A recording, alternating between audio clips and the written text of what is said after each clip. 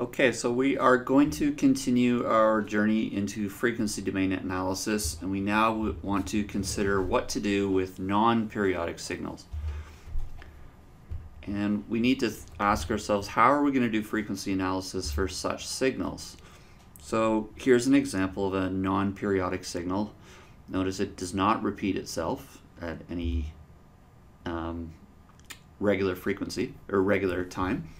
So nevertheless, this signal, it has a time perspective, but it also should still have a frequency perspective. So what frequencies are contained in this signal, and what specific mixture of frequencies are needed to reconstruct x of t from some basis functions, which is what we did with Fourier series. But really the only tool we have so far is this exponential Fourier series. So we know how to calculate it, but we need to know what's the fundamental period. And for a non-periodic signal, there is no fundamental period, and hence there's no fundamental frequency. Let's imagine that we take our original signal, the non-periodic signal, and we assume that it repeats itself every t0. So let's just create what we call a periodic extension of x of t.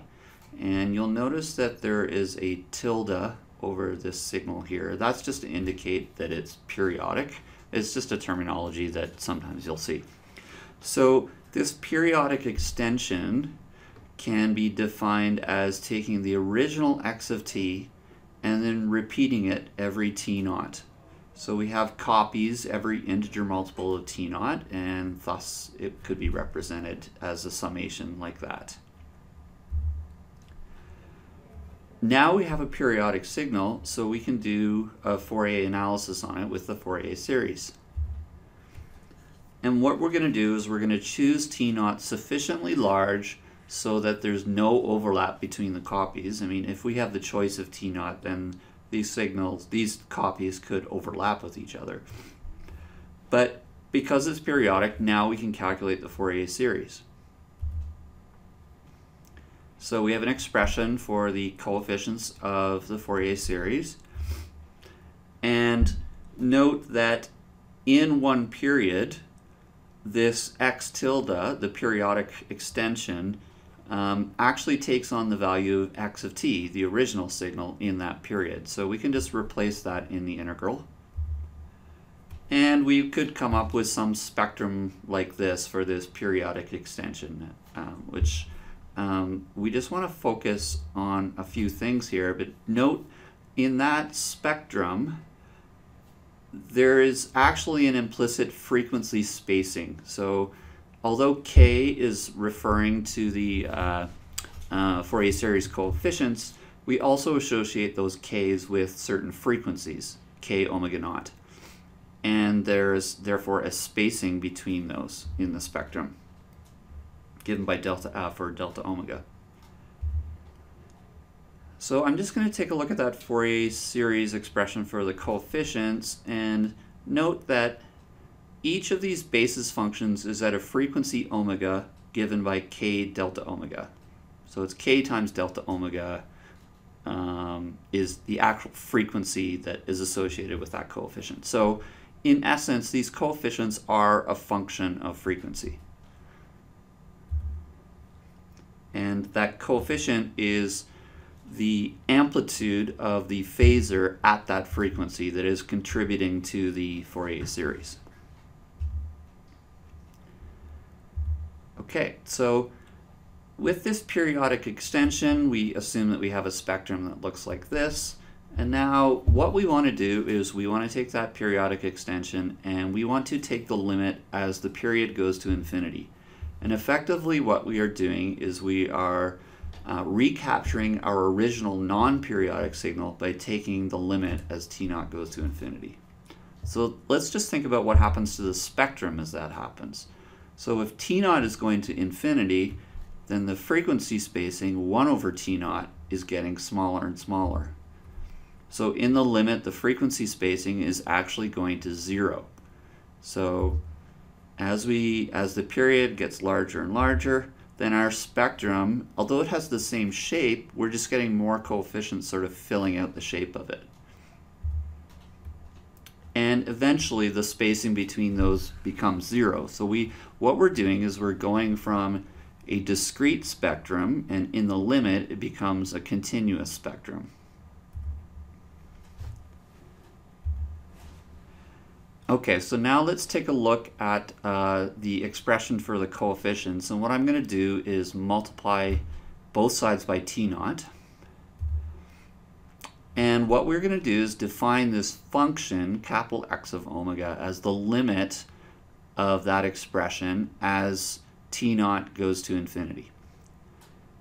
Well, if t0 is going to infinity, our frequencies, rather than being discretely spaced, are now just every single frequency. And that's what I've represented from this step to this step, that effectively what's happened is our limits become infinite and our frequency spacing between samples, or between spectral components, becomes 0. So effectively we have a continuum in omega, and that is the definition of X of omega.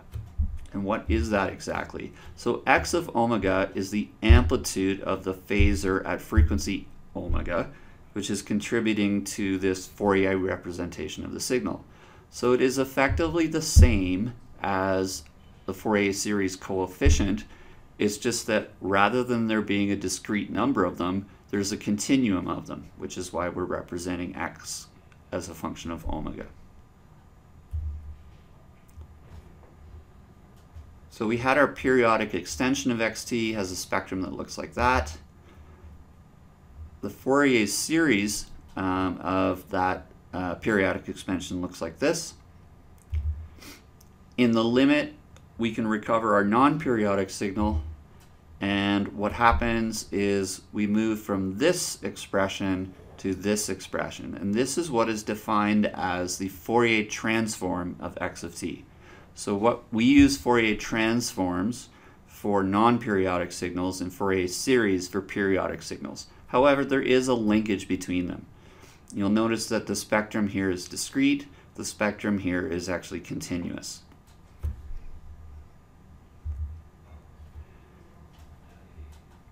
Okay, so now we want to take a look at it in the backwards direction. That is, if we have those frequency components, then what expression do we need to use for the inverse Fourier series, or the inverse Fourier transform in this case? So we started with our periodic extension, which has a Fourier series that looks like that. We recover our non-periodic signal by taking the limit as t0 goes to infinity. And so x of t is the limit of that periodic extension as t0 goes to infinity. So it's the limit of that sum is the way to express x of t.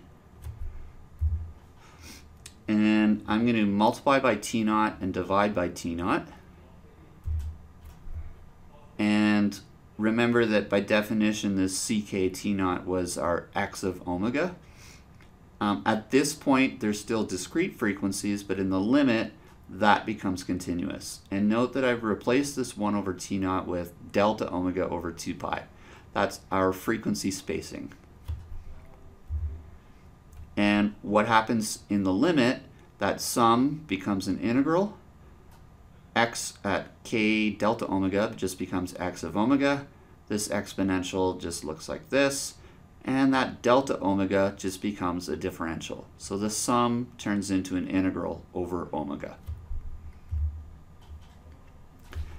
So just restating where we've got to, this is sort of the most important result here, is for periodic signal analysis, we use Fourier series, and for non-periodic signals, we use Fourier transforms.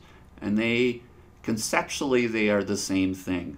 We have a bunch of different basis functions, and we have amplitudes of those basis functions.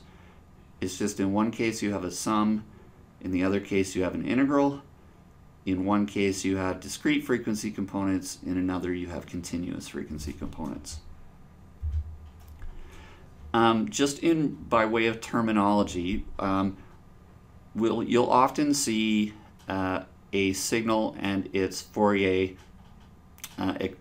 Fourier, what's the right word for it, expression, shown in this way. So we have a signal and then its Fourier series coefficients. So those are both equivalent ways of representing the signal.